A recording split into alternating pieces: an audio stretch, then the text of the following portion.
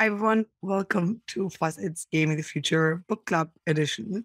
It's a really special one because it's the last one of the series. And so far, many of you have joined. I think a few of you have actually joined every single one of them, which is amazing. 2 hours on a Sunday. Really, congratulations and thanks a lot for giving us so much of your time. And for those of you who don't always join, there's the recordings online. And they will also be published as our podcast as well. So you can listen to them or you can watch them if you prefer. Today, we are joined by two really wonderful humans, Stuart Armstrong and Robin Hanson. So we really have quite the treat. And we're going to veer quite far out there. We already discussed part of this chapter when we first kind of wrote the book together with a group. And there we had Andrew Sandberg on long-term game theory of cooperating with alien intelligences for this chapter that we discussed. And that was already quite we lean quite out of the window. And I think we will do that today as well. So very, very excited to have both Stuart and Robin here today. We're discussing the final chapter. And the final chapter is really about long-term dynamics of intelligent voluntary cooperative games. And so I think we're going to discuss not only how to cooperate with artificial intelligences, but actually consider our future in space, our potential future in space as well. Okay, great. So I think that, I guess that both of you need little of an introduction here in the Foresight group.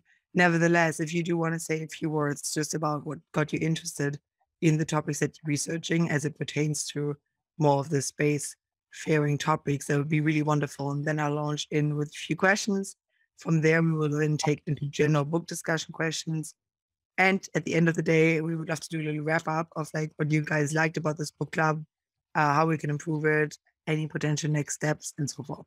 But for now, Stuart, I'd love to hear just a few words about what got you interested in the topic that you're working on right now.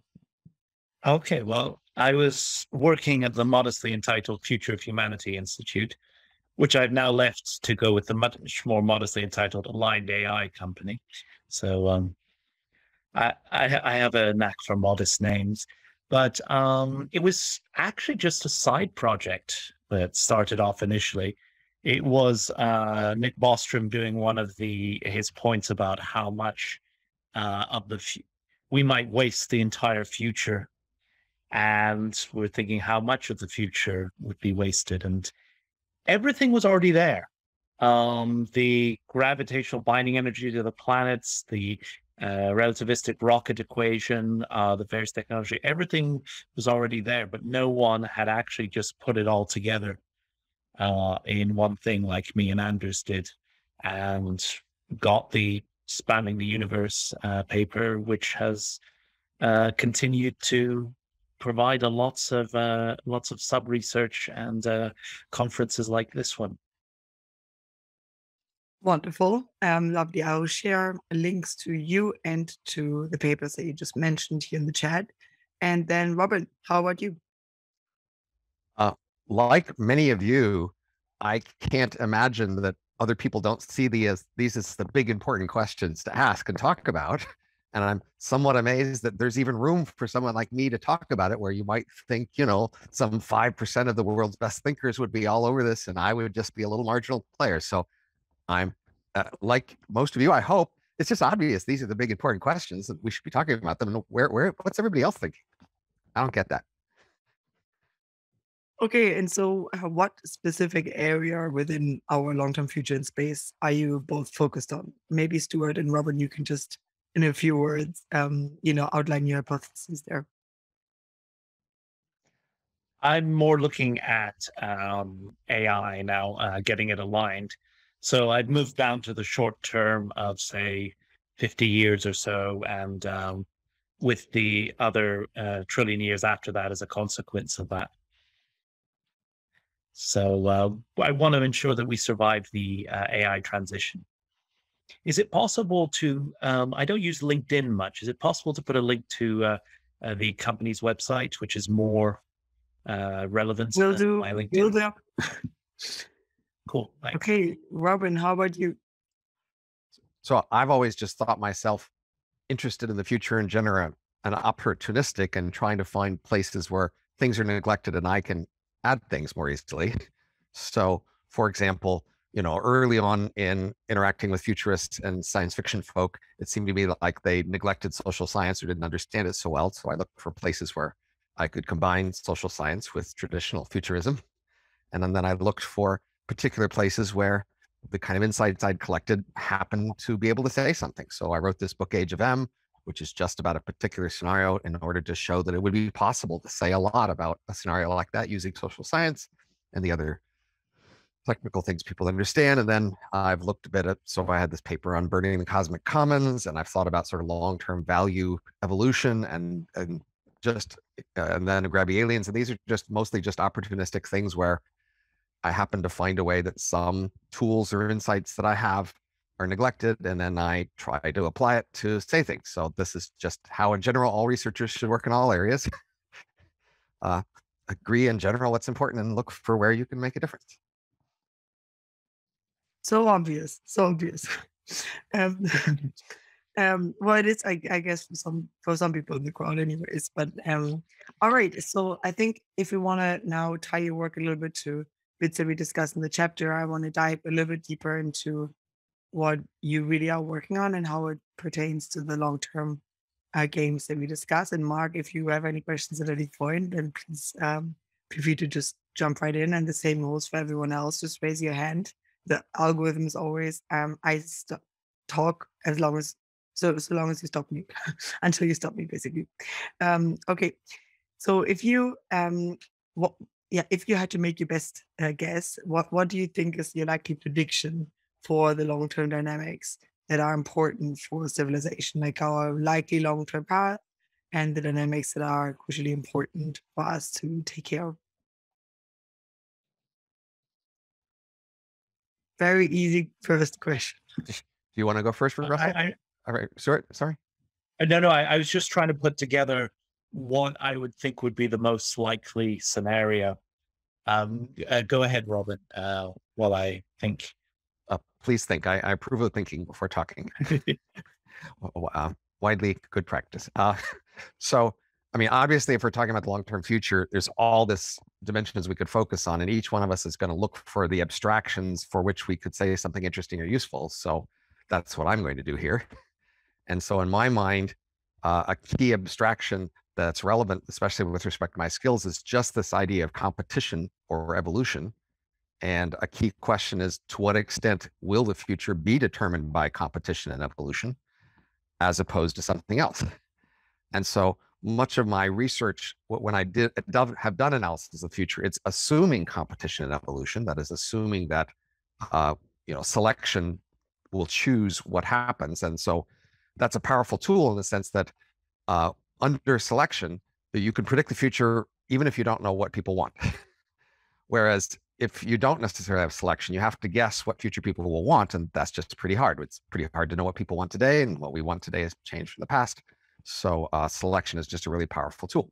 And so Age of M is mostly a selection-based analysis. What does selection produce about that world? Averting the cosmic commons is a selection analysis. In addition, I've thought about, or just built on the literatures that say what time preference selection, risk preference selection. There's literatures on that, and thought about even just evolutionary reproduction preference selection. And I think I could say some interesting things about what selection would do for those things. But you do say a few things about that. Okay, I will, but I just want to finish the one last piece of summary, which is that in thinking about grabby aliens, i.e. the long run history of the universe, I've realized that most likely one of the biggest choices that will happen in the, say, next few millennia, if not sooner, is that we will decide whether or not to allow competition and selection or not, to allow it free reign. And that would produce the difference I think we would see in the cosmic skies between what I'd call quiet and loud aliens. Quiet aliens are the ones out there who, for whatever reason, chose not to allow competition.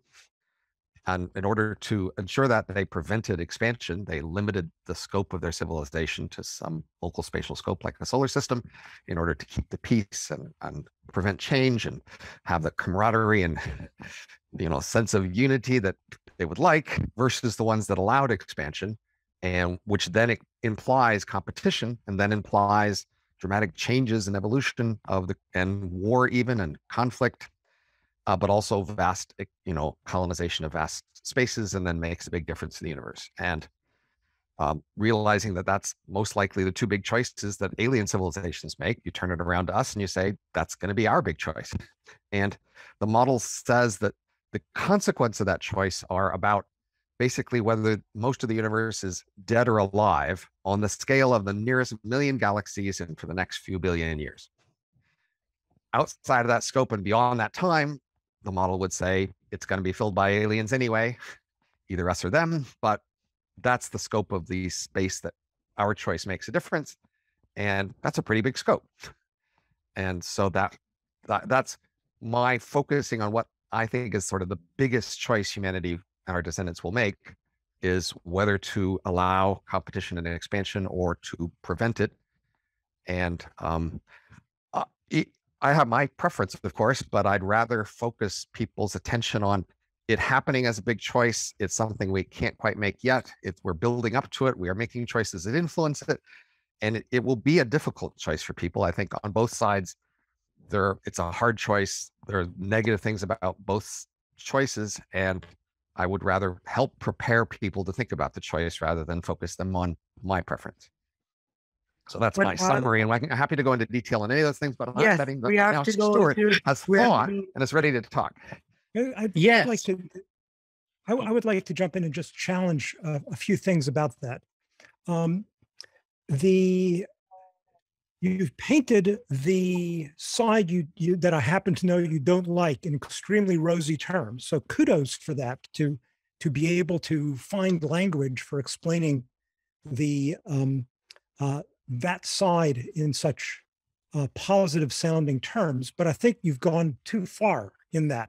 So choice makes it sound like we're collectively choosing in some, political sense, as opposed to a struggle between forces with one side winning and overcoming the other.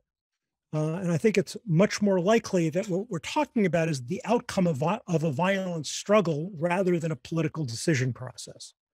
The other thing that I think is much too rosy about it is what's on the other side of the control side winning of that, is that you've got a centralized power whose major interest is to preserve its central power.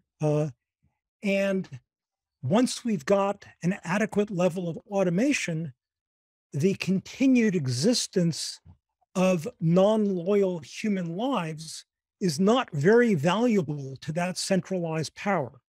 So this notion that the consequence of the choice is that we preserve some camaraderie as opposed to mass slaughter of people who are not loyal to the centralized power, I think is also just way too rosy a picture. If I may respond, I'm happy to grant that as a social scientist, I might say the world chooses when war determines the result, when conflict determines the result. It's not necessarily discussion meetings and votes, but still it is the outcome of our various actions that produce the outcome. So I'm happy to say, yes, the word choice there. And yes, I'm happy to elaborate on many negatives about the collective, limited growth scenario. I think because it's not a selection scenario, it is harder to predict how it plays out. Therefore, I do see a wide range of scenarios. I don't think I can very confidently predict that it would be, say, extermination of humans per se, just to preserve a structure. But that's one of the many things that could happen there. But the other side, I think, to a great many people, they have a terror of the actual enormous change I think most of us kind of realize would actually happen. That we are, in some sense, more comfortable with the change that would result. And for a lot of people, the fact that our descendants would quickly become aliens really terrifies them. And aliens who would fight and have enormous conflicts on enormous scales forever also terrifies them. So I want to be honest about the choice in the sense of being seen as a reliable navigator to this difficult set of issues by giving his best case for all the sides. Yes, so I've thought, and I agree that there's a big choice, but I think it's a false dichotomy that is being placed there by putting competition or evolution and expansion as being on the same footing. I personally am utterly terrified by that future, not because they'd be aliens, but because of all the mass death and complete lack of choice.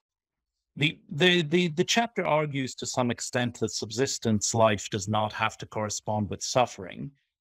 Possible. We're not. If we're saying that, we're sort of making some suppositions, but it definitely will go along with a complete lack of choice by all the entities scrambling to survive and getting immediately pruned and killed if they make anything that is suboptimal or enjoyable. But I also agree that, in fact, more strongly, I don't think that humanity or any alien entity is going to stay confined to a solar system. That's not an equilibrium that would function, and it would make sense even from a game theory perspective. It is, even if you've centralized everything, it is still much, much better to grab the universe than to let potential other aliens grab the universe. The game theory, it's not even defection. You can be nice with all the aliens that you encounter, but there's no disadvantage to grabbing the universe first. And that is what I will expect will happen with humanity or humanity's descendants. So it is not so much a choice between expansion or staying or centralization, because expansion is going to happen anyway. It's whether it's the degree of centralization, whether you have enough centralization to, say, allow cooperation across the different groups that are expanding in some automated way, or whether it ends up in the conflict across the universe scenario. And we're talking about growth and resources, but the ultimate resources of the universe are the mass of the stars and the galaxies. There's an estimation paper which I published with Anders and sorry, I forgot his name for the moment, a guy from Eastern Europe, Milan Sekovic. Now, I encourage you not to take the thesis seriously. I do not think that there are aliens who are asleep in the vastness of space, and that explains why we don't see them. Because even if you do that, you would send out probes to harvest the mass. But the point is that if you do that, if you wait a mere, 10 trillion years until things are getting really cold, and you can then start partying with all the energy and negentropy that you have, that is the biggest collection of resources of the entire entire future of the universe according to the laws of physics that we know. So an expansion that, if it consumes these resources prematurely, is a colossal waste on a massive scale. So it's not that sort of you have virtuous evolution and expansion versus a stultifying staying home. The expansion is going to happen, and the conflict-based expansion seems as if it's going to use up the resources of the universe in a very short term and prevent something probably by a factor of at least a trillion or trillion more experiences and experiments and adventures, if you want, that would be happening after the universe cools down. So you would say a significant amount of centralization is correlated with more cooperation? It's It sort of depends on whether there's a sort of cooperation equation. Like if you consider a market doesn't just happen. A market has to have rules and enforcements and contracts and all that. But once it happens, you get a virtuous competition and cooperation within it. You basically don't. So the sort of the basic level is you don't want there to be war when groups encounter each other, because that's just a colossal waste of resources. That would be the most sort of basic amount of cooperation. Whether they have to use their resources just to survive or avoid being conquered is sort of the second level. And beyond that, you can get different levels of cooperation. And if you go all the way to the other end, well, here it might be a semantic difference. Suppose the universe is controlled by many AIs ruling over different groups of humans that are expanding. And these all answer ultimately at somewhere removed to a single AI on Earth. Now, there are many terrible scenarios you could present in that, but suppose that all that the AIs do is enforce lack of conflict and a certain amount of non-zero sum cooperation. This scenario seems good enough that is, I feel, worth aiming for. So part of it,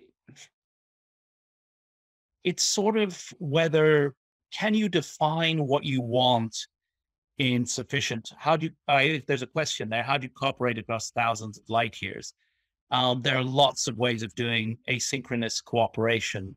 The main thing is that when the first if groups encounter each other, there are certain protocols. You can't get perfect 100% positive sum cooperation without communications across that. But if you have protocols for how to interact, like even just say the first person on a solar system claims it as, say, the very first, as a tradition, say, would avoid a lot of conflicts and help simplify things.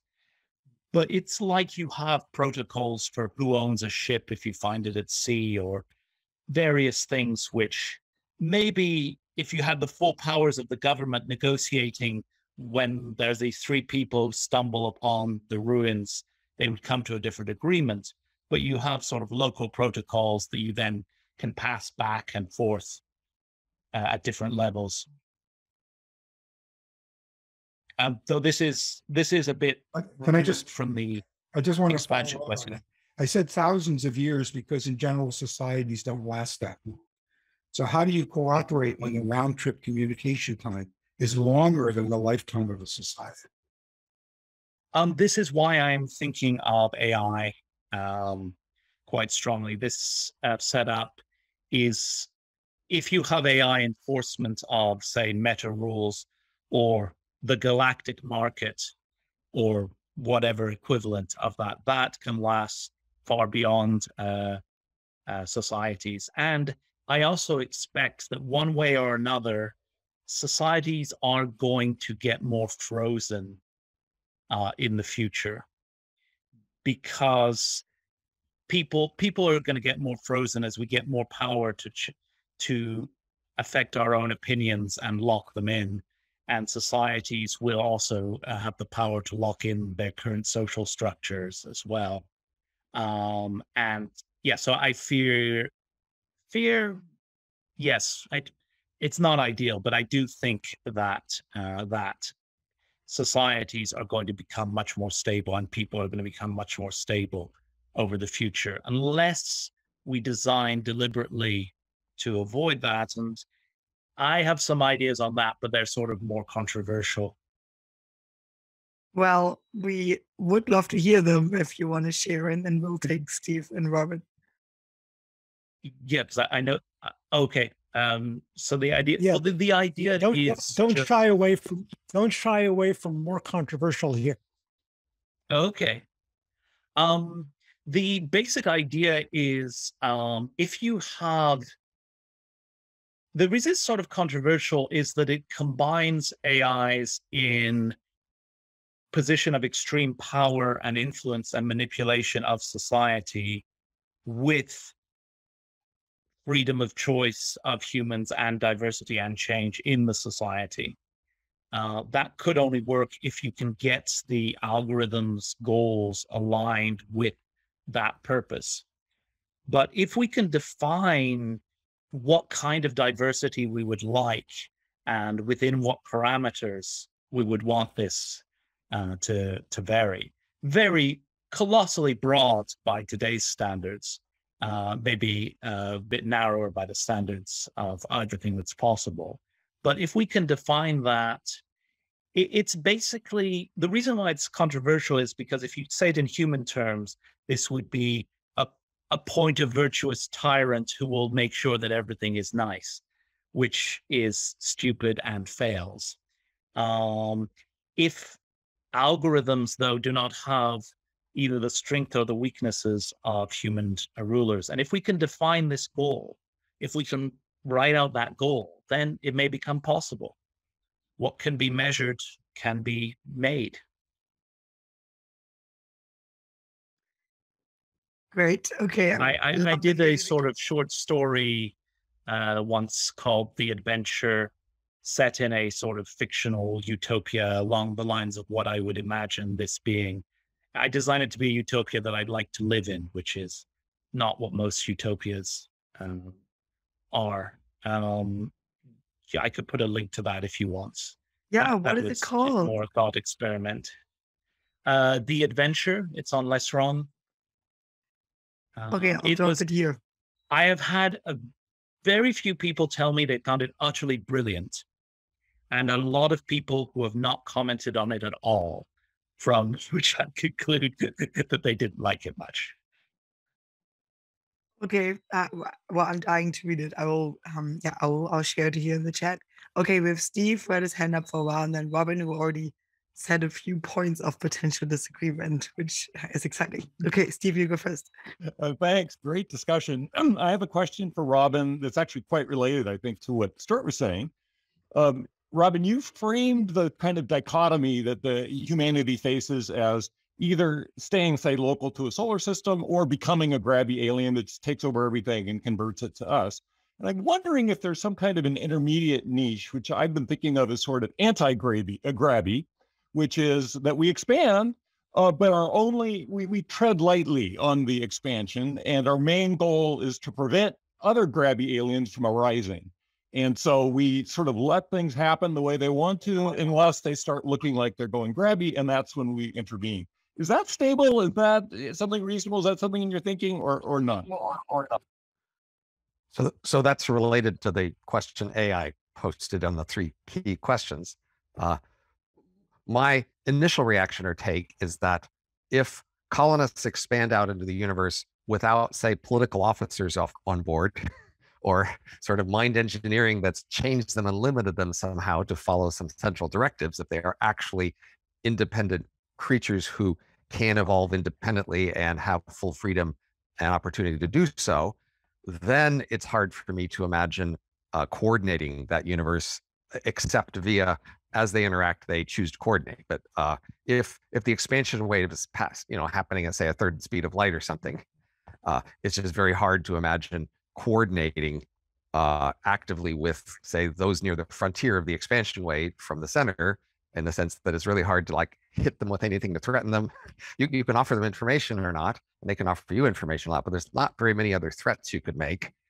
And so it seems like evolution would then selection would take over. They would make choices that are locally beneficial, and then those would dominate. So the question is, so that is your question, Steve, that is, can you come up with a scenario whereby expansion happens, but is controlled or coordinated more than you might expect if it was just, unconstrained competition? And so again, political officers are one scenario that you can imagine. Before anybody leaves, they're all embedded with political officers who are monitoring them for deviation from the orthodox approved strategy.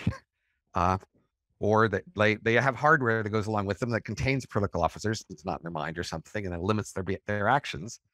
But otherwise, how I struggle to imagine how you could prevent those on the frontier of a colonization wave from doing whatever maximized their local reproductive benefits as they saw it.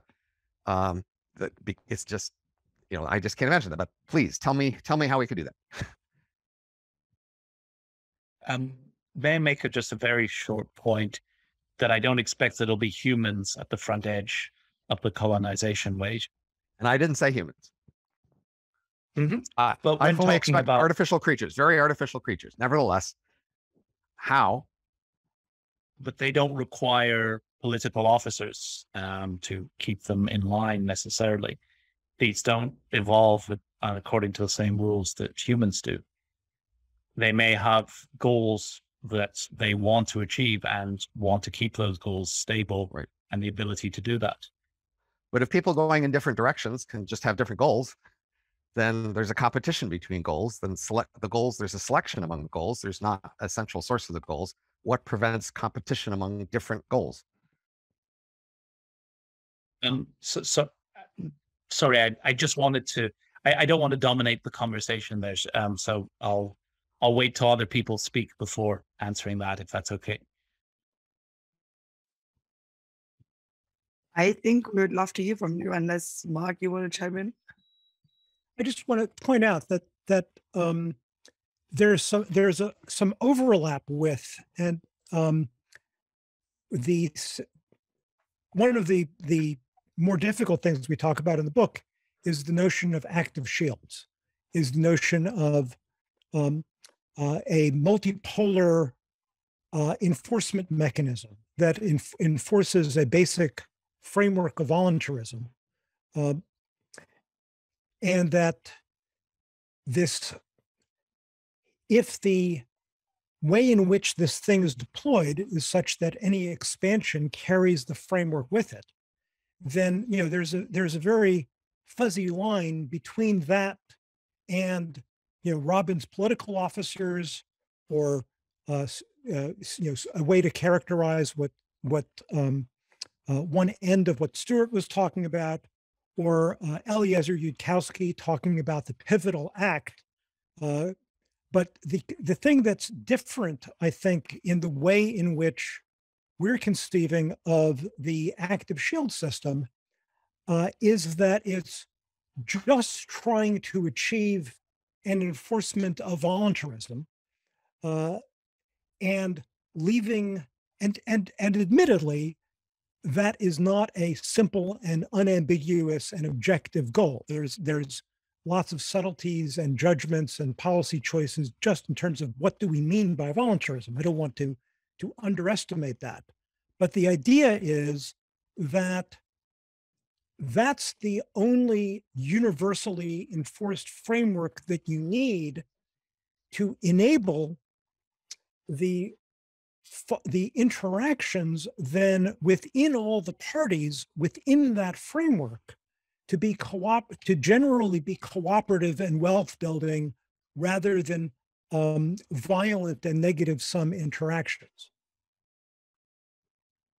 But Mark, you agree that if colonists go out there without that framework, they lack that framework, then it's competition and evolution and selection. Right. So what I'm saying is, so first of all, yes. So the one way to characterize the choice that I'm painting with regard to active shields is, what framework of evolution are we talking about? Generally, when we say evolution, we're thinking biological evolution, which is dominated by predation and violent conflict. And then what our civilization has brilliantly done through many mechanisms is created a ecosystem of interaction within civilization that's dominated by voluntary interaction.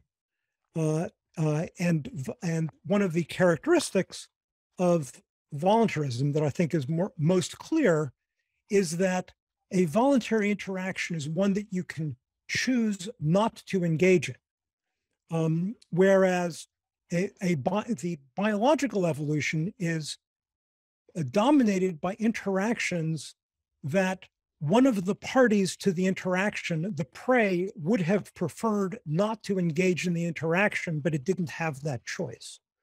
So the idea is that a basic minimal neutral framework of voluntarism, preventing involuntary interactions, enables the maximum decentralized creativity and set of choices and evolution within that framework, dominated by cooperation and building of knowledge and wealth and adaptive complexity and problem-solving capability, because of the shift from the biological predation framework to the cooperative mutualism framework. This is the kind of outcome that I would see as a definite victory, personally. And you would see as what? Could you say this again? As a victory.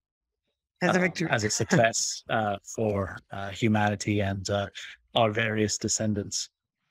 And there's someone brought up not Goodhart's law, and this, yes, you have to measure this. In a sense, the whole alignment problem is, can you defeat Goodhart's law well enough that you can define these things so that they are sustainable? But as I said, could you just say what Goodhart's law is? Oh, sorry. Yes, Goodhart's law is that when a measure becomes a target, it ceases to be a good measure.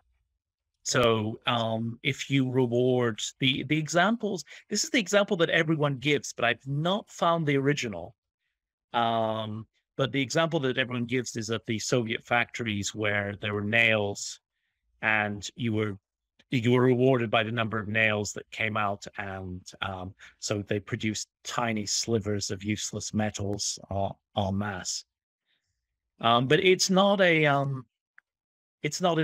Like targeting GDP, for example, for all its flaws, is not very good-heartable, because it might be in the interest of one company that interest rates be higher or lower, but it's not in their interest to take the dive to report or to do the sales up and down in order to try and influence what the interest rates will be down the line. So there are things that are not easily good-heartable, or that require coordination to good heart. But the best way of getting around it is to be able to define things properly. Yes. Okay. Adam, yeah, hand up for a while. Yeah, it doesn't directly relate to what Stuart just said, but I'll go ahead anyway. It's okay. Okay. And yeah, it's just a general philosophical statement, which is this question of how urgent it is to, enforce cooperation versus taking a more libertarian approach seems to depend on how big the negative externalities are of people doing what they're going to do. And that in turn seems to depend, at least in part, on facts about the laws of nature that we don't know at the moment. So just as an example of that, there are these proposals that future civilizations will want to make super efficient power plants using highly magnetized black holes that can just basically eat anything that comes in and just spit out pure energy on the basis, destroying all baryons and the like.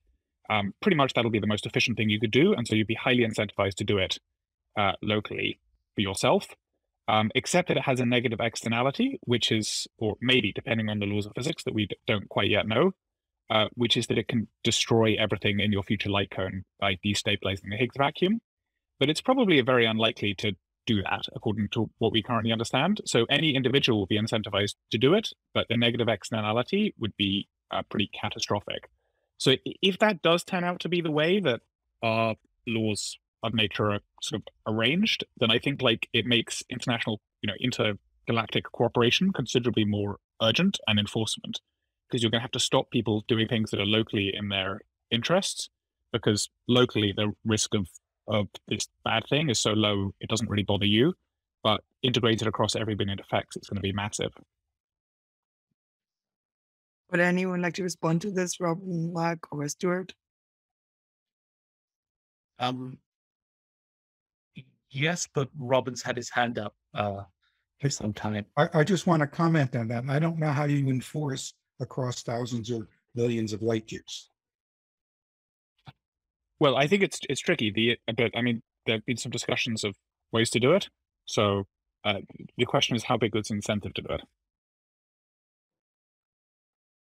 I think there are some more less speculative large reasons for coordination across small scales. So even if that doesn't turn out to be true, we can point to other big gains from coordination.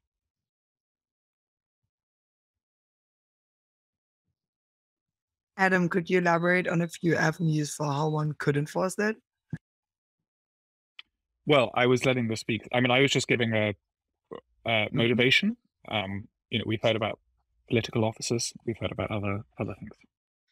Yeah, no, I think political officers is an idea we should definitely retire, mainly because I expect that people will start, as soon as people can start hacking their own preferences, they'll settle down into a local equilibrium at some point. There'll be attractor states, and people's views and values will just stop varying as much as they do today. Without needing any enforcement. This is just a natural consequence of when people can start freely hacking their opinions for the long term, and basically we're going to all fall into attractors of one sort or another. And those attractors are naturally cooperatives? Sorry? And those attractors are naturally ones that cooperate a lot? No, I was just saying that I was not making a point about that. You could, but for the avoiding, say, dangerous physics experiments, it's, if you can have enforcers or entities that check on what's going on and are limited in what they do. That's sort of the scenario I did at the beginning. The idea of algorithms threaded throughout the human expansion with limited goals that include cooperation, and they would also presumably include not destroying the universe as part of their remit. But yes, that's a big question. Can you get algorithms, AIs of great power that are nonetheless limited and constrained in their goals and desires, such that humans continue to have choice and freedoms, and the algorithm can stamp out on, say, only the most egregious, difficult experiments, like those ones with magnetic black holes, but not on others. And I feel that it's kind of going to happen, because that scenario is very close. Well, if that fails, if it cannot be done, I don't think that you can make an AI that is safe for humans in general. So in a sense, it has caveats. There's certain scenarios, but I think they're of low probability. But I basically think that you have to be able to create algorithms that are safe and allow human flourishing, even when the algorithms have basically all the power, just because if we fail to do that, we won't be able to create algorithms that are safe at any level of realistic power. Robin, do you want to comment? Yes. So it seems to me like Mark has talked about framework spreading out, and Stuart's talked about algorithms spreading out. You don't want to call those political officers fine, but in some sense, they are something other than what would have been the default without them, by which things happen differently, right? And so the key question is, will there be an expansion without those, such that you did not set those in at the beginning stage, and you've got this expansion that lacks those. Can you retrofit that onto such an expansion? That seems hard to me. And then the other question is whether there would be an expansion at all, or whether or not that would be prohibited. So I think most of people here are inclined to just think that's crazy, ridiculous, and just a terrible plan. And you have to sort of put yourself in the head of the other people out there who are in the sort of the middle of the political power distribution and what they think. And I think, there is a substantial risk of that. I think, it's quite plausible that that's, at least 50-50 chance. So I think what you have to realize is, basically the two main principles for predicting future values are either selection, there's some process by which selection changes values, or you have momentum of current values. That is, people continue to express and act on the values they have now, and those continue to be realized. And that current momentum could sort of, if it so chose, create these frameworks or algorithms and then spread them, but it would have to decide that it wanted to do that. And the way history up till now is going is that we've had steadily increasing scales of organizations, steadily increasing scales of governance. And over the last half century, we've had consistently stronger, I'd say, world mobs, or a coherent world community of opinion that has approved and created a lot of very sort of globally coherent regulatory frameworks that are quite constraining. So if you look at a lot of areas of regulation, say, nuclear power, electromagnetic spectrum, medical experiments, et cetera, you'll find that all across the world, they do it pretty much the same way, not because there is a central world government, but because there is a world community wherein each group of experts in each country wants to be respected by that community. And then there's gossip in the world and status, and people basically are doing these things all the same way all across the world. And that's becoming slowly stronger, and that will eventually lead to stronger governance.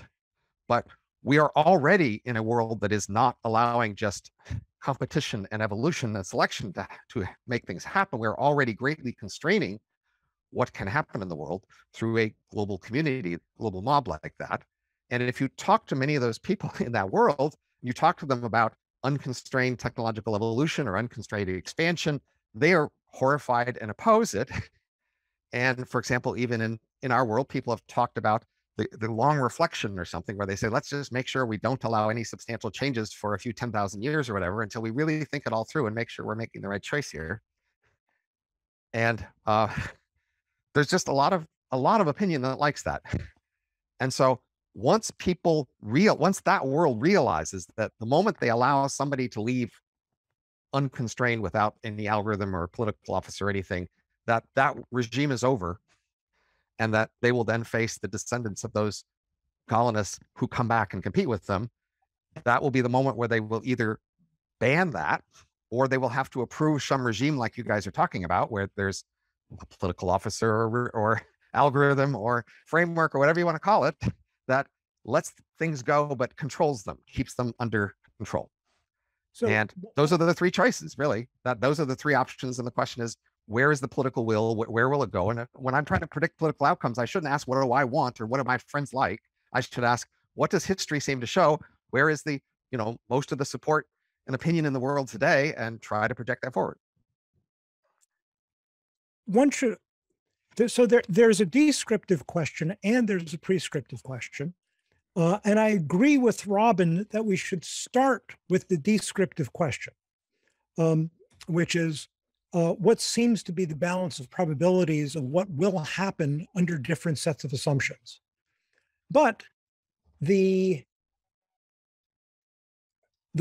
question that many of us are trying to figure out an answer to is not primarily the descriptive question. It's primarily the prescriptive question, which is, what should I do? And I want to bring into the conversation a triage orientation that I got from David Friedman that has really helped me think about how to bridge from the descriptive issue to the prescriptive issue, which is, we're in a position of tremendous uncertainty about how the future will unfold. None of the methodologies that Robin laid out are terribly reliable. New factors, like in particular, in the book, of course, we focus on crypto commerce, the rise of cryptography, as being able to create a sudden change in political trade-offs that lead things into a different direction than one would expect from trends. But there's all sorts of things that maybe none of us know about that could shift things in yet another direction. So we're in a position of tremendous uncertainty.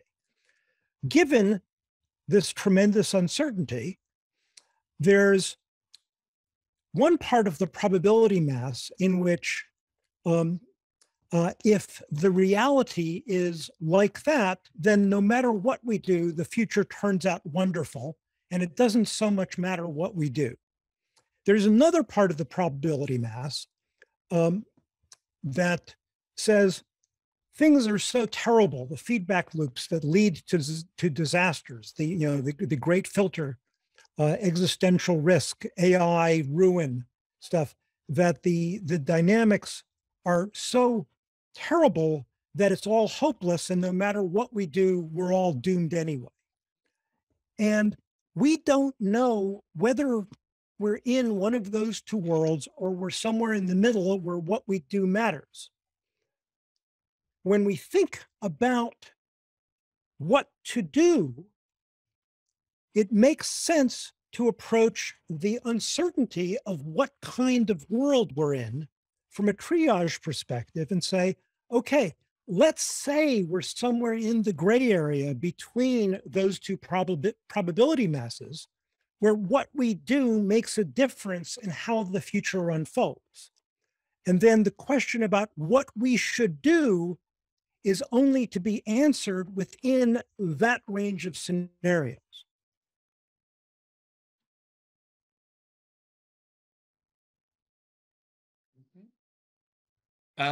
Yeah. That makes sense to me. But then you still want to say, if you're in the middle where you might be able to do something, you're still want to say, what's the most likely world there? What does the rest of the world think? What are they inclined to do? And ask, how on the margin could you move what they would be likely to do if we did nothing? So rather than make up your own favorite world, ask what's the most likely world that's in that middle, and how could we interact with that world? Yes, I agree with that completely. And I want to point out that that's a very, very different probability question than the overall probability of what is likely to happen. And this is why I keep on bringing up AI continuously, because it seems that the challenge that you need for some kind of cooperative framework that expands to the universe is very similar to and enabling human flourishing. It's very similar to the challenge of what you need to get a successful AI transition on Earth. And algorithms artificial entities would reach the stars far before the human waves would do so. So what happens to algorithms and in AI, and whether we can align them and how they're aligned, seems much more important for determining this question than human political institutions for the moment. Because I agree, our descendants will be artificial, and M's and artificial, but the question is, what about the fact that our descendants will be artificial helps us in figuring out the answer to this question? The mere fact that they're artificial by itself doesn't seem to say that much. Well, if AIs can cooperate with each other, if they can have stable utility functions in the ways that humans can't, if all these goals of what is good for humanities can be spelled out sufficiently to enable to control a super intelligence on Earth, if that scenario comes to pass, it is the same of what would be needed to enforce this across the stars. So some people have made the claim that AIs are just naturally much more cooperative than humans, under the assumption they can read each other's code and completely determine how another piece of code would determine all its actions. And that seems just fantastical to me. I just don't buy that as an explanation for why AIs are cooperative. It's not impossible. I mean, And That's a I pretty low wouldn't say it's standard, not impossible, impossible. it's true. But also consider that algorithms or AIs might make themselves more transparent to each other if that's in their advantage.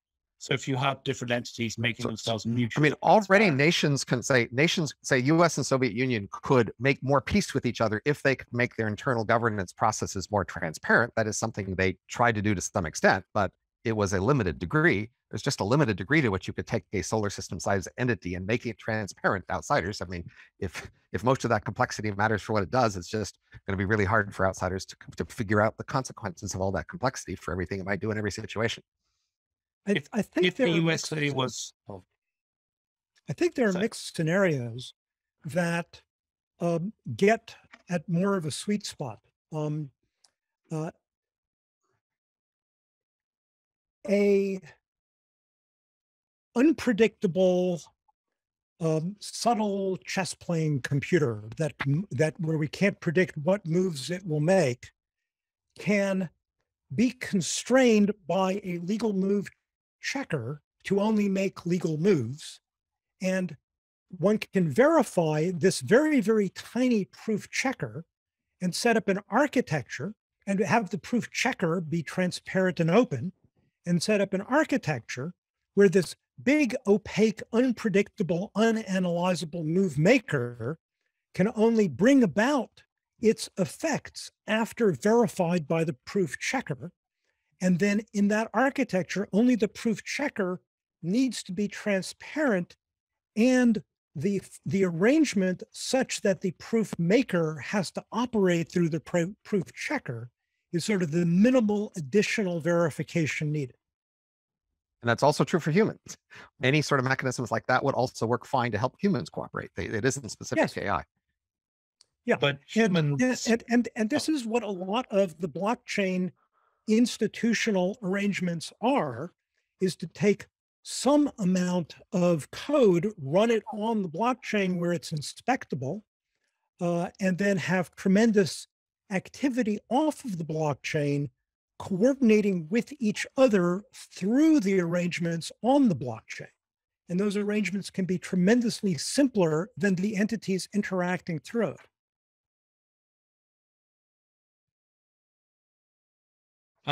I think I disagree with Robin that this is likely to be that algorithms are very similar to humans.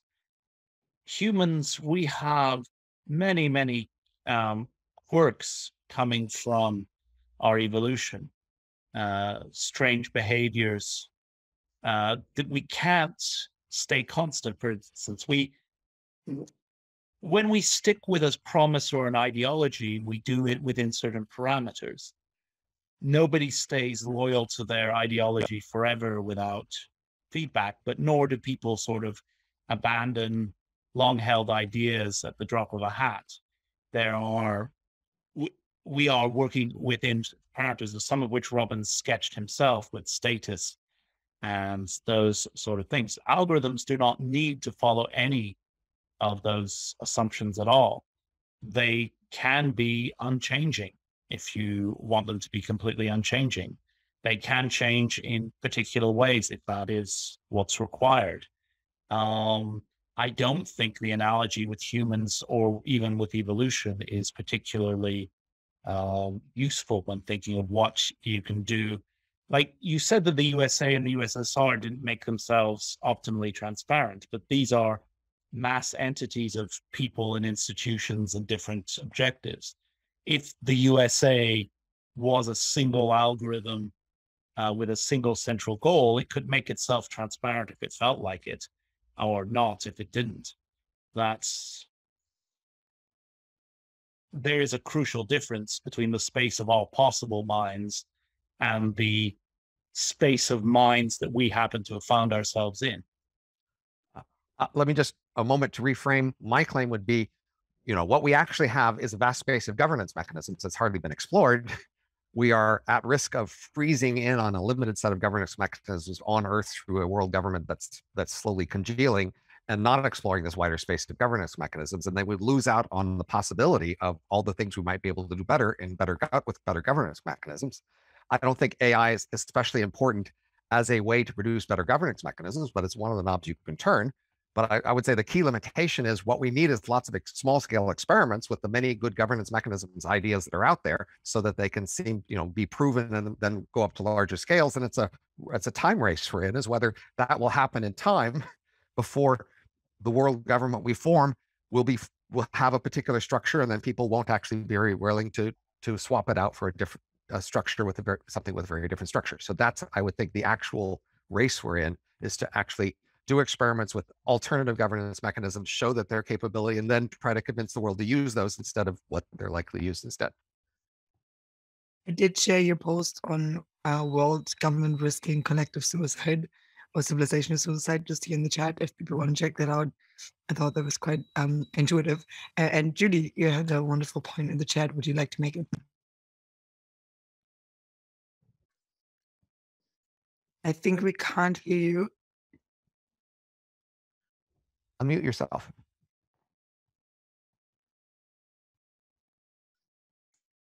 Okay, can you hear me? Okay, I'm with Patrick. Just there. Sorry. It's only a tiny point, because I think if we start to think in one way of the algorithm, and we go through the path, and if we forget something, I just want to say that evolution patterns are very complex, and there is a lot of interaction, a very mixity of and diversity of interactions.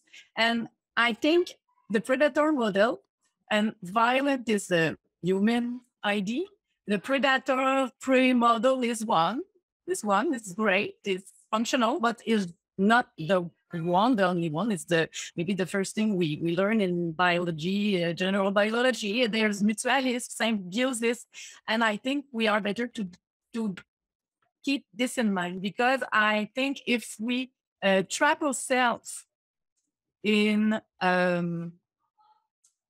one model, and the violent predator model, I think that will be the way where we will go. There's a self-fulfilling prophecy effect. If we all believe that, we will realize that it's the human power to create and realize the world and the future that we believe in. So I just want to keep to maybe, and human is very plastic, is very cultivable. We can do a lot of wonderful things with human, with culture.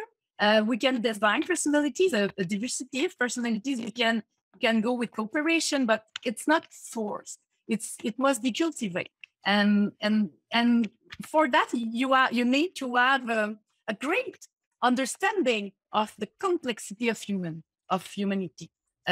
So it's not trap ourselves in the one model. It's not the future when I and my kids want to live a predator violent model. So it's what I'll sorry for my English. Thank you. Stuart or Robin or Mark, would anyone like to comment? So I think that the concept of violence is certainly a human invention. I mean, it's part of human language.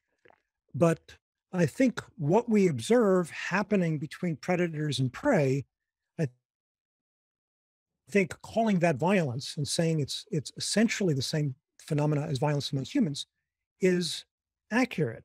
And I think and certainly biology has plenty of symbiotic relationships, plenty of relationships other than predator-prey, and and many of those are wonderful. To my mind, the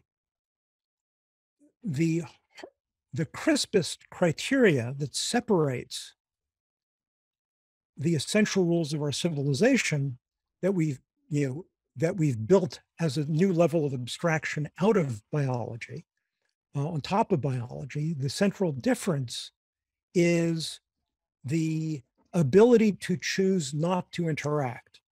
A producer-consumer only make a trade if both parties want to engage in the trade, whereas the prey has no choice to not engage in the predator-prey relationship.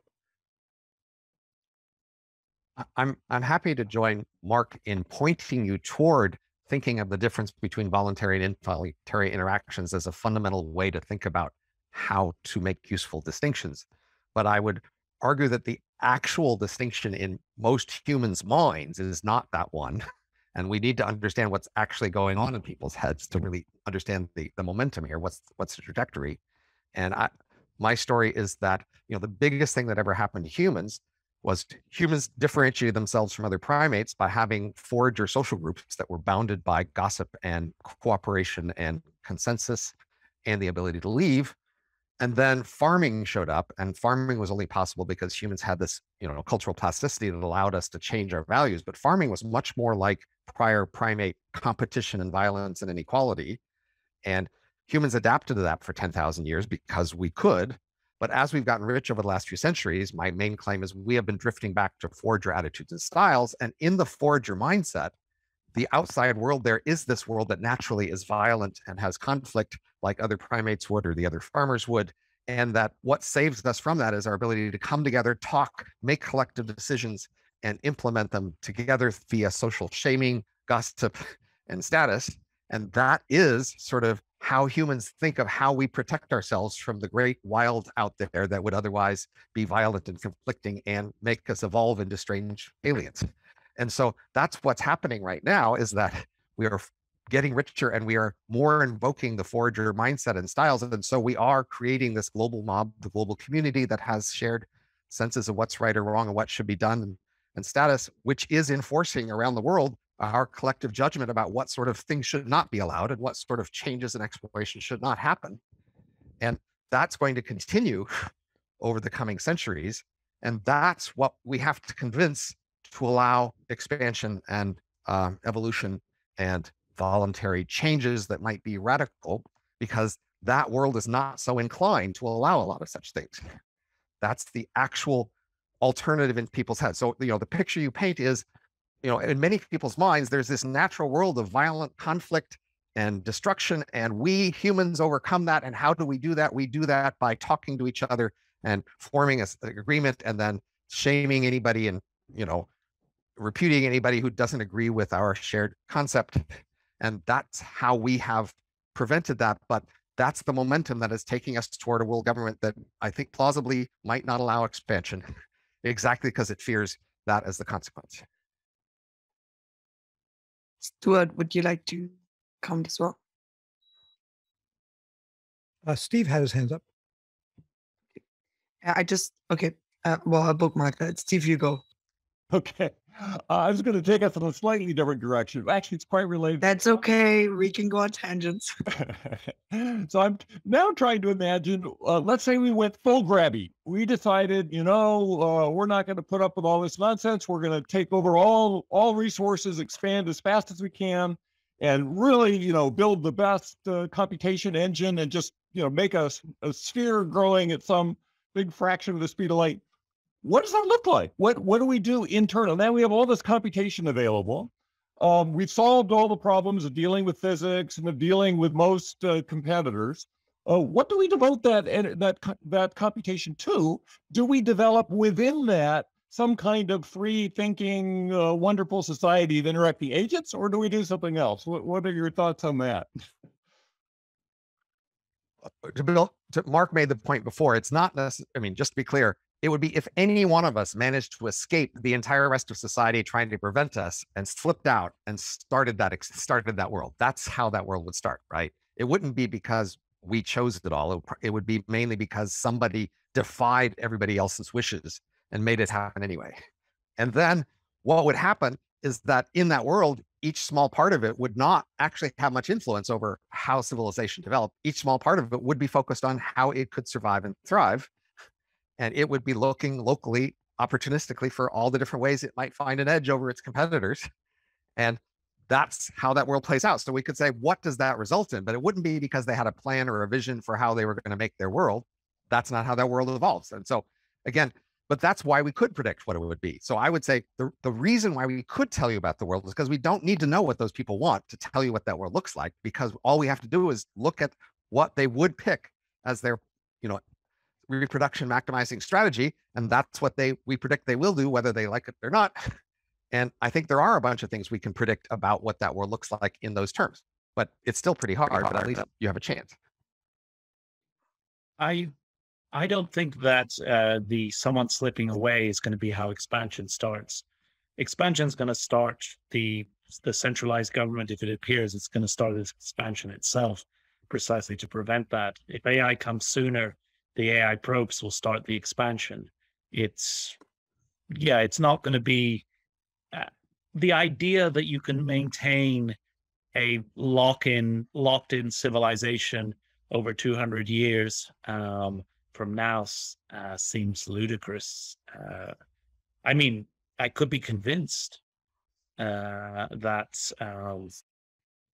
it might be the case, but I'm not expecting.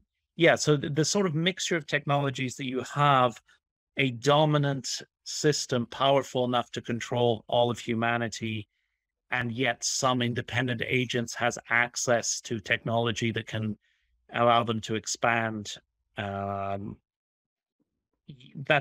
This seems a very far-fetched scenario compared with the more likely ones that the central governments or governments will start expanding themselves, or that we can find sufficiently small algorithms to put on probes that we can shoot out at speeds that no humans can match.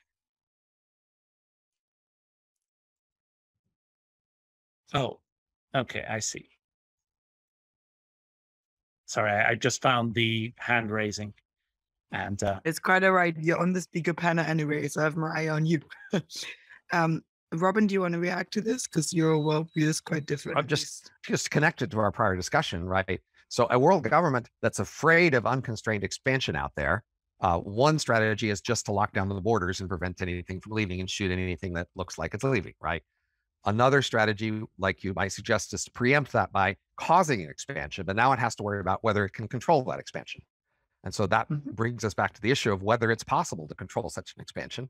Remember, the central government might not be that competent, might be that well coordinated, and might not be that wise, and it might know that. And so can it send out, control algorithms or frameworks or political officers or whatever? That is this big question. Is that even a feasible thing?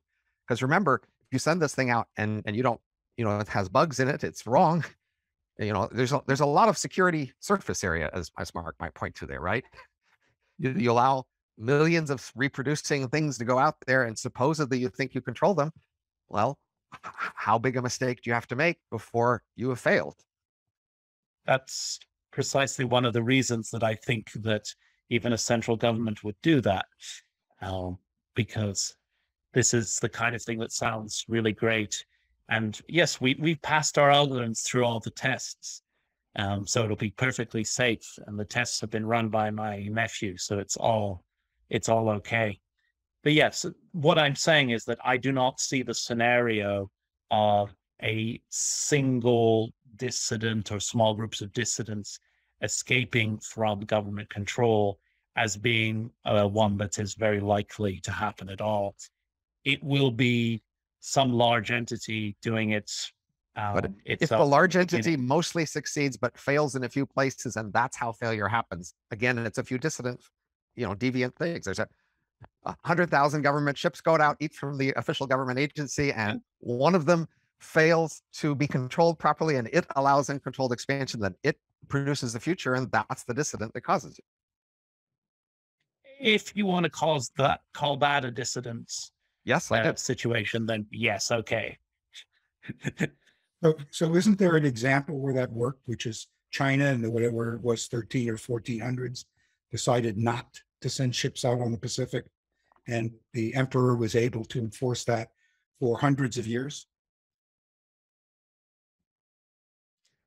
Yes, and there's the Tokugawa that locks Japan down, and I'm pretty sure there have been isolated scenarios in other situations as well.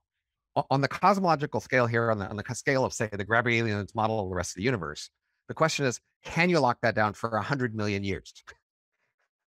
100 years is not 100 million, right? And as the civilization grew and got more technology advanced, it would be a smaller chunk that would be capable of sneaking off and starting something else, right? And so Yes, but the resources to do that are large, and that makes it easier to control than if you could do it in your garage. if a kilogram of well-organized matter could be thrown out black and let it drift for 1,000,000 years until it hits something else, that's a pretty small cost for a solar system-wide civilization, right? But that's not sending people out and having looked outside the control of the central government. So Stuart and I are both agreement that by this time we're talking everything's artificial. So artificial creatures, even human M's, could still fit in a kilogram of matter quite conveniently. It may be 1,000,000 AIs. That's a different matter, but I would claim confidently that a black kilogram rock thrown at high speed out of the solar system accurately toward another star system would be enough. Okay. Different assumption. I object to calling M's artificial. What we care about is the structure of cognition. We don't care about how to realize the matter. I object to calling us artificial, but you know what? If we had our ancestors from 100,000 years ago around, that's what they would call us. For compared to them, we are pretty actually artificial. Our world, look around us. They would tell all this is fake. You've got paint on your walls. You're hiding the pipes. You're hiding the wires. You're just living in a fake world here. Okay. The reason why I'm going to, I think this point is important, is that when we say the expansion is by artificial entities, we're painting a vision of expansion into the universe that excludes us. And that's I intend to be artificial. I'm quite eager to become artificial. That's a future I would. Yeah, but I mean that I'm just trying to say the terminology we use creates a framing that usually does not include us as artificial, but still being us as part of the expansion. So I just wanted to interject that reframing, but go ahead. I would actually love to hear a little bit more from both Stuart and Robin about how you think AI will really interplay in our long-term expansion. I know that, Stuart, you have entirely focused now on aligning AIs. And Robin, you clearly wrote Age of M, which has been a quite influential book in our community. And so I would love to know a little bit more in detail, like how do you see, human AI alignment, the types of AIs that we can create and our long-term expansion possibilities intersect. If you can paint a scenario, maybe one that you think is desirable as well. Okay. As I was mentioning there, the thing that struck me the most is how similar the challenge of getting AI alignment seems to be to the challenge of making this expansion work with a framework that is acceptable. So it's and my timelines for AIs have got a bit shorter recently. Lots of people are in that case, I feel, but my timelines for AI have gotten a bit shorter, so it seems more and more likely to me that we are going to see a AI transition of some type before we have any large scale expansion into the universe of any type, which means that the form of the AI transition, the form of the AIs we get, starts to become very relevant. Because if it is the sort of, say, Eliezer style, Nick style, super intelligence that is aligned in a garage kind of scenario, and that acts with basically unrestrained power, then a lot of what we're talking about becomes possible on the cosmic scale, and not only possible, but trivial and expected. If you have an AI capable of coordination itself, and that one is capable of ensuring human flourishing and can copy itself and is currently running the Earth, then this is what you expect to see in the universe as well.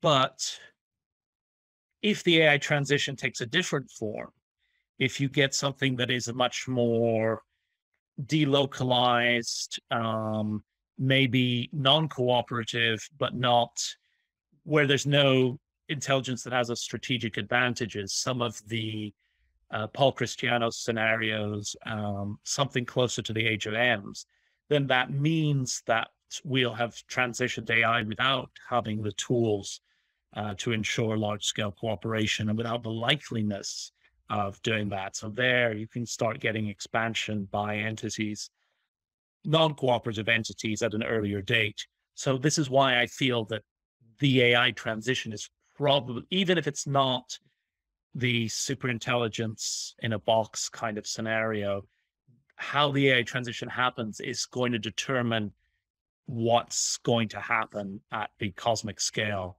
rather than other considerations. And could you speak just maybe in a few words what exactly you're working on right now? Oh, we want to align AI with human flourishing. Which means, since I'm not very optimistic at defining everything in advance, on the grounds that A, it's very hard, and B, it's impossible. It's the, can you develop a way of extrapolating your values from current human values across all scenarios that you might encounter? What is an acceptable extrapolation of human values that can be done? And if that succeeds, then a lot of other AI control methods become viable. So it's Can I like That's a very short pitch. Can I suggest that you read our book? Because the central thesis of that book is that entire mission conceived that way is misconceived, is wrong, is the wrong way to go about this. That if there's a hard takeoff where there's a single AI that goes through the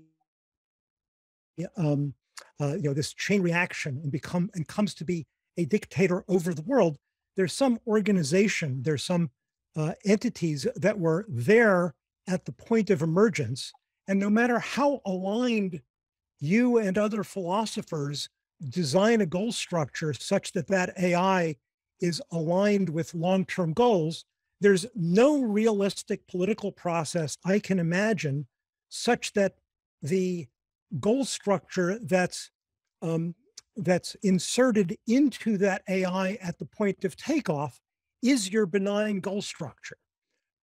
We're talking this sudden permanent military takeover of the world that happens at a particular point in time is a position of great power, of unprecedented power over the world, over everyone else.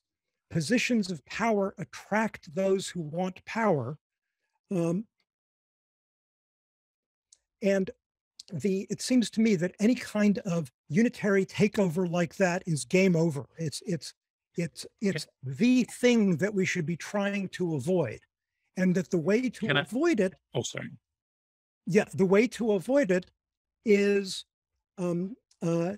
within the soft takeoff scenario to keep in mind that there are many, not just that there are many different AIs, but that they're interacting with each other in the cooperative framework of the global marketplace, where each of them, in trying to problem solve, is within a situation of coexistence with others, problem solving for other goals, bringing about cooperation with each other.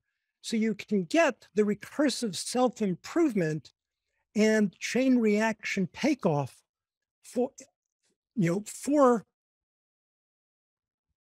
the civilization as a whole, as humans become less of a bottleneck in the production.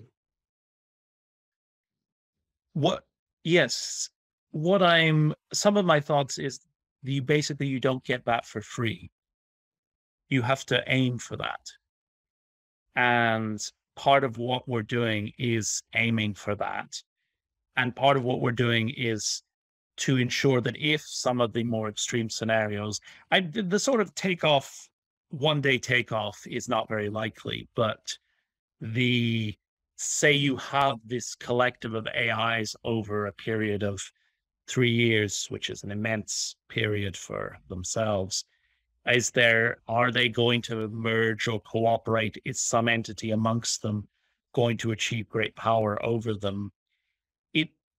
It seems that I basically don't trust any way of restricting AI power that does not define, in some sense, what power means for the AI and includes this in its motivation, or at the very least includes what misuse of power is.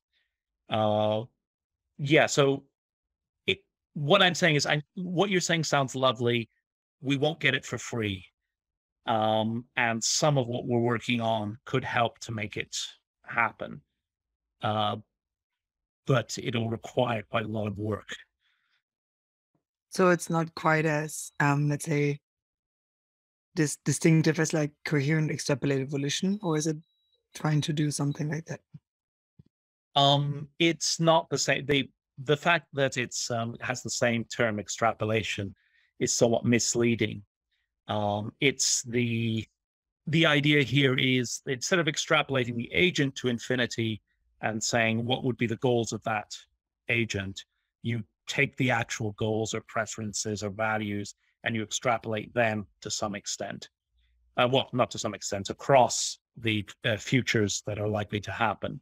So if you design an AI to have limited power or only power in certain areas, such as preventing dangerous AIs or that kind of thing, that's relatively easy to define nowadays with training data, which is never going to work. But you can define the basic concept, and then if the extrapolation process works, you can get that to extend in the case where the AI becomes powerful. But I don't think we can count on markets to constrain the power of AIs, because we just don't know how they will interact with each other and what great power they may achieve that puts them out of the control of that scenario. I think we have to act on their goals and their motivations as well if we want anything like that to happen. Thank you. Well, that I think ties in maybe with another interesting maybe distinction, even in yours and Robin's thinking, which is on the fact that you think that values will eventually at least somewhat converge, or at least like fall into specific attractor states, right? And I think, Robin, you wrote something on value drift a while back, and it sounds like, Robin, you may even be more critical that we can do something like an extrapolation of potential values across all scenarios. I'm not sure, but I'd love to hear your opinion, and also what do you think about the long-term trajectories of AIs as it's relevant for our future in space? So I read 5 chapters of the book this afternoon before including the chapter that's the session. And it's not a coincidence that I share a lot of Mark's concerns. About AI in particular, I would just say AI is a name for a large category of tech. It's like referring to energy or shelter or transport or something.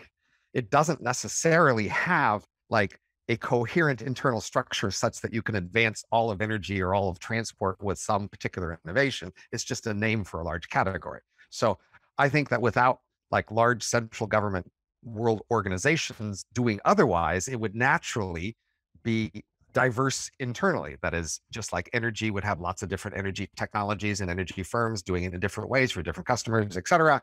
And it would just advance with a sort of relatively steady trajectory with some lumpy jumps once in a while. That's how we should think about AI too. It's just a name for a category there isn't the AI that gets invented or that happens at a moment naturally. It would just be lots of different firms having lots of different computer tech that has lots of different smartnesses, slowly advancing all together. That's what would naturally happen in a relatively deregulated, decentralized world. That would be the trajectory of AI. But our world is not so decentralized or deregulated.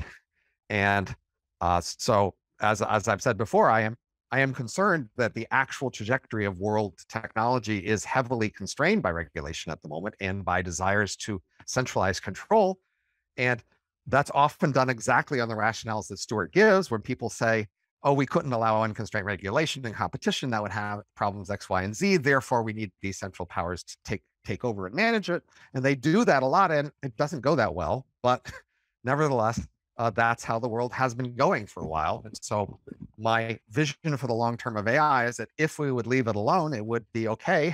I think there's actually, M's would vary and have descendants, and AI would have descendants, and they would mix and vary, and all of that would be complicated. We could say some interesting things about it, but I don't think it would actually be a problem in general, except for the fact that people want to grab control over it and want to make sure they make it go the way they want. And that's a big risk, because in general, there are these big risks associated with central powers grabbing hold of these things. And again, regulatory capture, whereby some particular group captures the regulators and moves it in their direction, or just makes big mistakes, or just prevents innovation. So, honestly, nuclear power has been just dramatically hobbled for at least a half century because of vast overregulation. If not for that vast regulation, we would live in an extremely different world right now, with energy prices much cheaper than now. And that's a world we don't live in because it's been heavily overregulated. And that could happen to AI too, in the sense of it could just be drastically slowed down due to regulation. But so then the question as always is, as always should be, if the world is told, oh, you can't trust this technology to evolve by itself, it needs these regulators. The question is, how can the world trust those regulators and the story they're telling about the problem they say exists and how they will fix it and how you can trust them to fix that well?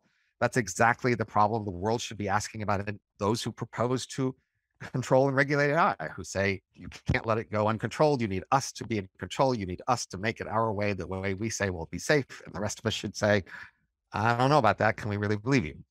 So I'm not anti all regulation. I just think on average we go too far, people are too trusting. I certainly think there are many cases where regulation has been useful in the world, but this is the reasonable stance to ask about AI. And I have to say, when I've looked at AI, I'd say I don't actually see the dangers that other people claim to see. So compared to, like, in a lot of other places of regulation, it looks to me likely to be overregulated. Yeah, there's another interesting point, I think, that also ties into that a little bit, which is also what someone had suggested we touch about in the chat, which is the long-term future of human evolution. I think Nick Bostrom wrote a paper on the long-term evolution of humanity, in which he is suggesting a race to the bottom. And I think in Age of M, you kind of paint at least a world in which there is a race to subsistence, but it's not necessarily with suffering. And so maybe we can also tackle that a bit, because it was previously, at least suggested in the chat. So maybe if you think about this more deregulated world, right, and how could it play out? Should we be worried about those entities suffering? Well, certainly one of the biggest arguments people have given for regulation is population. They have said unregulated world will have a population explosion that will eventually produce a collapse of wages down to subsistence wages. They say that's a terrible scenario, therefore we need to regulate population. And that's been a common argument for a long time. Age of M is a world where I describe what happens when population is unregulated and it drastically expands and wages do fall to subsistence levels. But looking at this world overall, I don't think it's such a bad world. And I don't think I would prefer the world where you prevented it from happening. I mean, the counterfactual world where you limit wages to say current human wages and M's can only earn those wages, I would say there's a factor of 10 or 100 fewer M's in that world, and they're doing much less interesting things. And I like this world better, where they do a lot more things and they mostly enjoy their lives. So I actually just don't think fundamentally subsistence wages is a terrible thing for a human mind to live under in an advanced economy where most jobs are mental jobs and there's a lot of specialization and there's just a virtual reality is cheap and you can have a enjoyable luxurious experiences in your off hours, it doesn't look like such a bad world to me. Except that you have admitted that this would quickly evolve away from any human-like entity. We're talking about a world where you have no choice whatsoever. When you're operating at subsistence, you do what needs to be done. It's a world without freedom, without choice. What? Without so that's survival. the forager move, right? You're saying the farmer world where people just have to do what's competitive, that's not a world of choice, because choice is where we all get together and we have a committee and we vote and we all decide together how the world goes. And that's, in the forager's mind, the only kind of freedom is where we make a collective choice about things, as opposed to letting individuals choose what they want in the context of a world that gives them limited options. In a context of a world where there is only one option, because we're It's not going only for one, the most the limited options. Come on. No, we're going for efficiency. We're going for maximal efficiency. We're living at the sustainable. So even in biology, with the animals have optimal choices, choice. right? Look at actual foxes out in the wild. I saw a couple came to my window a few days ago. Because They evolution have is choices. inefficient. They can go left or right. They can sleep now or walk around now. Foxes in the wild have choices and always have. It's not Because a evolution is world. inefficient. So sorry. And evolution will continue to be inefficient. Yes. It will not. It will go for the most efficiency. No. Evolution will apply to evolution itself. I think there's an optical illusion here. Efficient at what? And when we reason selectively, we're reasoning about what phenomenon we should expect to come to dominate the system according to some measure. And depending on what measure we choose, we will define efficiency, fitness in terms of reproducing or growing with regard to that measure.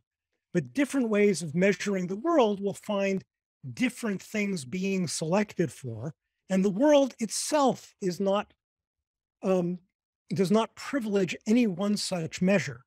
So I think that we're going to have a very, very diverse world. There'll be many pockets of surplus. And yes, for each way of measuring the world, most of the mass of the world by that measure will be efficient. But the size of the inefficient world operating in the surplus can be trillions of times the size of our entire world today. So I think we need to be careful how we reason from selection and efficiency. Just also know your psychology was evolved for a world that was highly evolved. That is, the degree of variation and freedom and spontaneity that you find comfortable and freedom and life fulfilling is the degree of freedom and variation that evolved among our ancestors. That was a world of, a million years of heavy, strong selection, and you are the result of that. So you can't say that, the things that your intuition wants in the world are fundamentally at odds with evolution, because they are the result of evolution. They were well matched to it. They are the result of being in the dream time, as you put it. We're out of sync with evolution. This is why we can enjoy those things. But I mean, is there any difference between what you're describing? Hold on. We're in the dream time for a few centuries. People enjoyed their lives for millions of years before the dream time. Okay, that is a valid point. But what I'm saying is that we are out of sync with evolution, and evolution is not very efficient. The foxes should not exist. Humans should not exist. Entities capable of reasoning should not exist. We're far too complicated.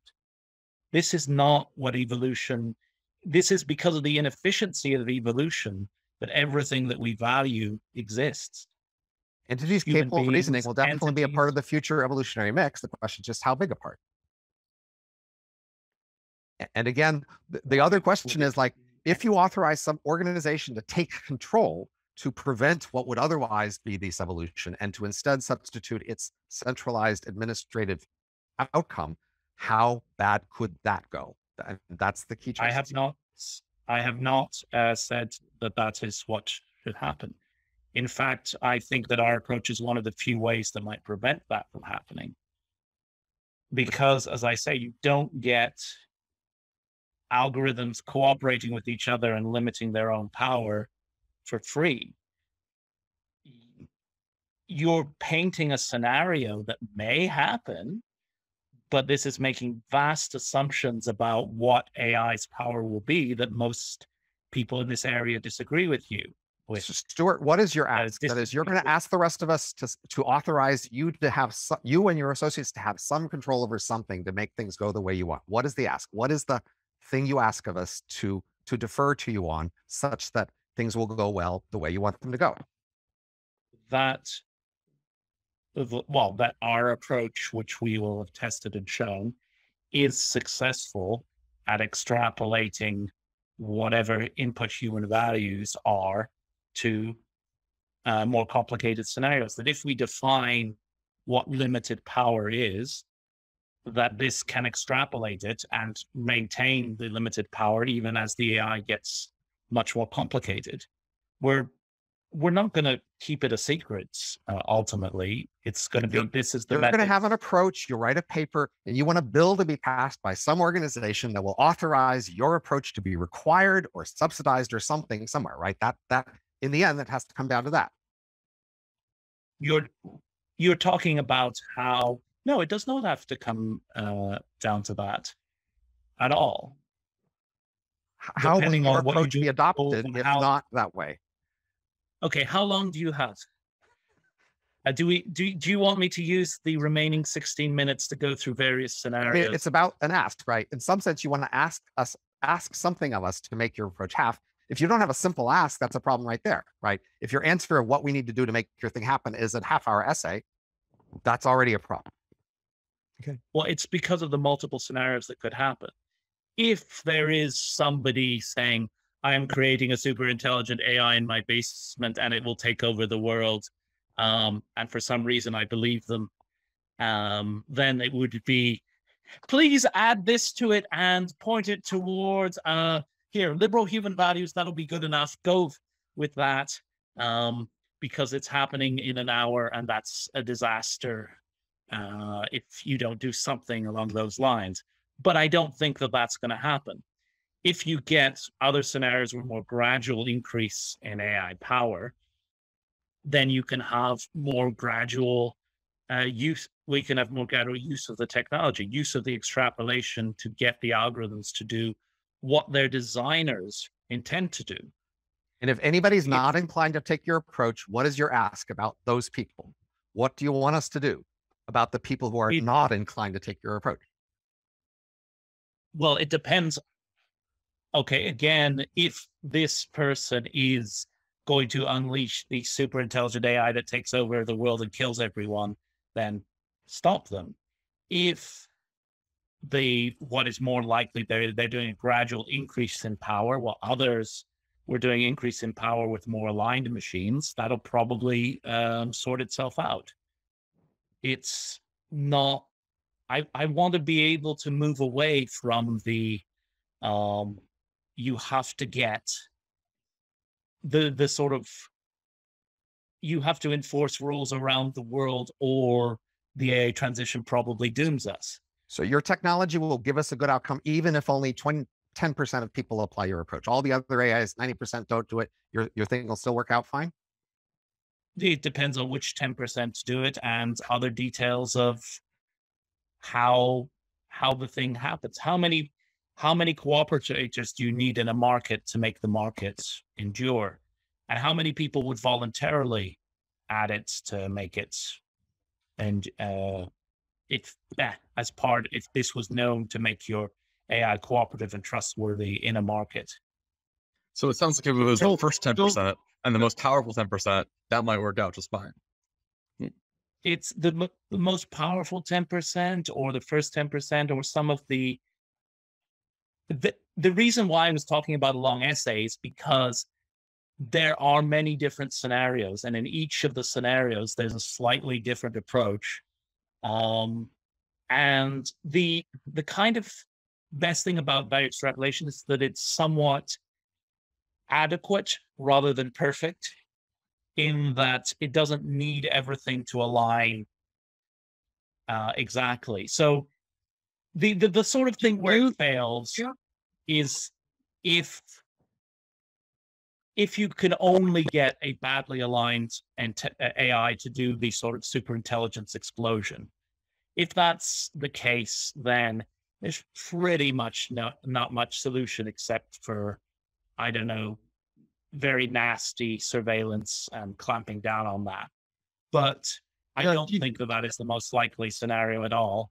So we won't need to do anything like that. In the interest of Something like a time, ranked list of these. Yep. no, was it you, Blake, who want to speak? Oh no, we had Zoom sure. user and Blake. Yeah, I wanted to ask something, just to square up a bit of what I'm hearing from Stuart on one side, and then I'd say like Mark and Robin, I'm seeing on sort of the other side. And Stuart, you're saying something like, we don't get that for free, right? Like market mechanisms sort of sorting out the problem might happen, but we don't get for free, which I appreciate. But I don't know if that's quite what the matter is here. It seems to me that if I were to represent Robin and Mark here, and correct me if needed, that they would not say that we're getting that for free, but they would say that we need to think of the AI's the power that it has, not just as being purely technological in nature, but as being embedded within a power structure and within a market structure. And right. And so no, indeed, it won't come for free. And you won't even get it just by tweaking the models a bit or tweaking the tech itself.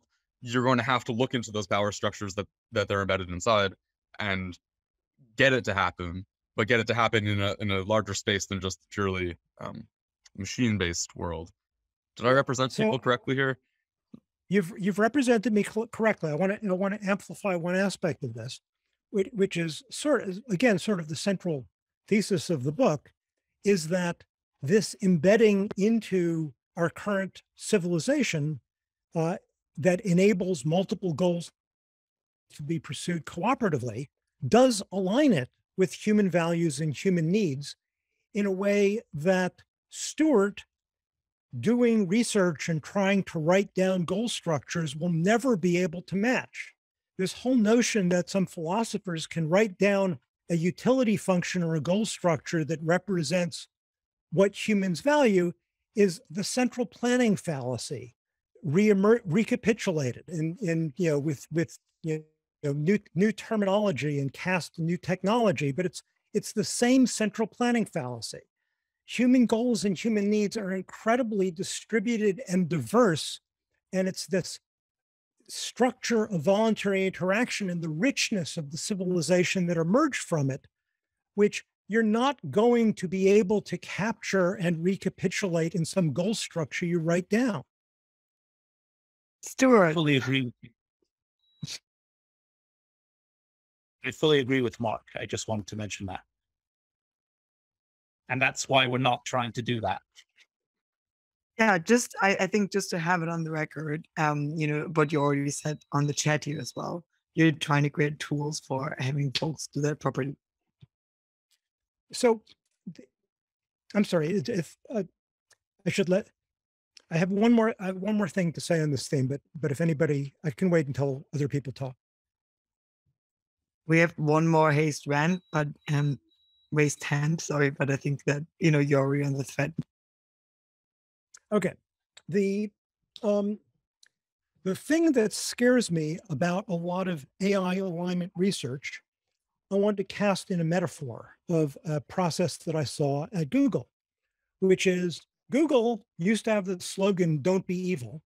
And the result was that the employees believed that they weren't evil. In fact, of course, most employees were not evil. But the result was that they did not stop themselves from enabling Google, through Gmail in particular, to become this tremendous centralization of powers. Google has plain text access to the email of billions of people. And that centralized vulnerability becomes something that less well-inclined powers outside Google can take advantage of, can abuse. My fear of a lot of this AI alignment research is that imagining that benevolent philosophers will be able to install this aligned goal structure into the AI, they imagine that what we should do is bring about the emergence of AI in a way that we could so control it. And once if AI emerges in a way that is controllable in that way, it will not be controlled in a benign manner. I will also let Zoom user ask their question.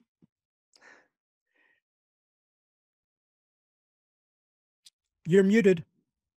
Hey, Joel Dietz here. Yeah, just a quick question for Stuart. Do you have something like a ranked list of all of the possible outcomes by their likelihood? And then, if you did have something like that, and ideally with supporting evidence for why you think there's a certain likelihood for a certain outcome, you could potentially design the solutions that, at least mitigate some of the more likely outcomes. I don't have such a rank list. I used to, at the FHI, look at probabilities quite intensely, but I kind of dropped that in recent years because I realized that whatever the scenario, the work that I was doing was likely to be important, and that, yes, basically the expected utility of it is good enough. That I didn't need precise precise probabilities. But also, I'm not thinking that I am going to solve all the problems of AI across the world. What I'm trying to do is build general tools and methods that allows you to scale the goals that you give to AIs safely as the AI's power increases. That is what the aim is. And there's a lot of people like GovAI and this book itself who are looking at various scenarios of what you could do with that. If you could ensure that the AI that you're designing will not go either minorly wrong or catastrophically wrong or existentially wrong as it gains in power. I don't have the solution to politics. I have my own opinions, but they're not particularly any better than others. But there are a lot of people doing work in here, and these tools will be generally useful for almost all scenarios of that could arrive in AI, including maybe some of them that are more negative as well. It would be better to have them in that world, even if the outcome is not ideal, with existential catastrophes are the other option. But the main thing that I want is that this enables a lot of the positive scenarios that we've been talking about today to happen, because I don't think that they are going to happen. Well, I've said it. They're not happening for free. We have to build on them. If you want cooperation, we need something that scales, that stays cooperative as it gets more powerful. And that's the key bit that we're focusing on. Yeah, I'm not sure if I already took the last question away here, but maybe as we also move to Robin, and if you want to chime in afterwards, Stuart, please go ahead. It's just, whether you're rather optimistic or pessimistic about the long-term future, and if given, your assumptions, your specific action recommendations or suggestions that people, can kind of implement in their daily lives already as we move towards that future. So how can we bring it basically from the very, very far future into the more immediate present? And maybe, Robin, you want to go first, including saying what you wanted to say when you raised your hand.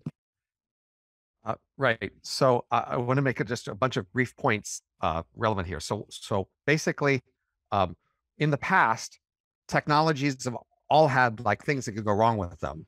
And we've always paid attention to problems and trying to prevent them and deal with them. But we've pretty much always done that usefully when we had relatively concrete versions that we could look at and figure out the things that could go wrong with what we could do with. So I'm relatively skeptical about taking a very abstract description of a technology category like AI and trying to anticipate the future things that could happen in systems that you haven't seen concrete versions of in front of you, like trying to think in the year 1500 how to deal with cars or nuclear weapons or submarines or things. It would just not have been very productive back then. And in addition to, like, if you're too early, you can't be very useful. There's just the huge opportunity cost of resources. If you spend them later instead of now, you get to, put them in the bank and they get to grow. And I'd say if you want to look at like problems that you could work on that will have long-term relevance, but that are realized now that you could work on, I would just say governance is just this big category of problems. And we have a familiar set of governance mechanisms, but there's this vast space of other governance mechanisms that can be explored and that haven't been much explored. And the blockchain world is exploring some of those. And I have some other ideas, but I just say work concretely on governance problems, do small scale experiments, apply those to the organizations and problems that we have. And then when we have AI and world government and all those things in the future, advances in governance will be very useful then. Just 2 words on the types of governance frameworks that you want to put in the ring. Is it decision markets or? Yeah, decision markets are still my favorite category of things that deserve a lot more experiment. You could do lots of experiments in small organizations to explore applications of decision markets, and they would, in fact, if those small scale experiments played out, be a useful thing to do to manage AI risk, universe exploration. All sorts of big world problems could be usefully dealt with decision markets if only we had sort of worked out the kinks. Wonderful. Stuart. Yes. Well, I'm thinking that given the amount of resources devoted to pushing AI along compared with the amount of resources to ensure even sort of midterm or short-term safety, that it's not unreasonable to get some people working on aligning this. And there are I'm sympathetic to Robin's view that AI may turn out to be less of a game changer than people think, that it can be usefully grouped with other categories of technologies in the past. But I'm more sympathetic to the idea that entities capable of their own planning, of thinking better than humans itself, and maybe the entirety of humanity, that these kind of entities are a game changer on a sufficient level that they can't be usefully grouped with other technologies in the past. And we can't just assume that we'll sort it out somehow the way that we always have before. And on the point of not wasting resources too early, I'm trying to design, if everything we're doing in the company is to the maximum model agnostic, and it could be used in the most broadest design of algorithms as possible. And now getting back to the long-term future, I think the AI transition is going to come sooner than mass space expansion becomes relevant. And I think that the way that we navigate the AI transition is going to determine the form of the space expansion. And I think that there is going to be, so if we survive that with humanity of some form left over, I think that there will be some cooperative framework exported across the universe, because that'll be what will be necessary to survive on Earth. And then with these algorithms, it'll then be implementable across the vast scales in a decentralized way, of course, but across the vast scales of space, if it can be done in algorithms on Earth. So actually, I'd say surprisingly positive on average. Maybe a 10% chance of everything is doomed, a 5% extra chance of some really nasty equilibrium developing under some, say, a really nasty world government or some really nasty evolutionary outcome. And that's a little bit more percentage of okay scenarios, but a significant chunk on, yes, the future will be great. Well, that seems pretty chipper and a very great way to end the meeting. Thank you both so much for staying 2 hours. We usually ask our speakers to join one, and then often they stay for 2 hours, and it's really wonderful. So thanks a lot for leading in to such a long session, not only to you, but to everyone who came, not only for this meeting, but many of the other meetings before that. It was really, really wonderful to hear your opinions. And, we really barely scratched the surface of many of the areas that you work on, also as it pertains to the topics that we cover in the book. So thanks a lot for giving us your time. Thank you everyone for joining. I had a really few wonderful weeks meeting everyone on Sundays to discuss different chapters of the book. And, as I think we have said multiple times, this book is like a good game here to be iterated. And it's kind of a pretty quirky book in the sense that it's continuously evolving. Also, thanks to your contribution. So we had Gitcoin bounties out. Many of you answered them on how to improve different chapters. Thank you for that. And yeah, we will mingle and discuss next steps as follow-ups from the book. We just gave a talk on the book at Protocol Labs, the Funding the Commons event in New York, and we will have a workshop which is more on the cryptographic tools that we at least surface in the book in October in San Francisco, which is more a technical workshop.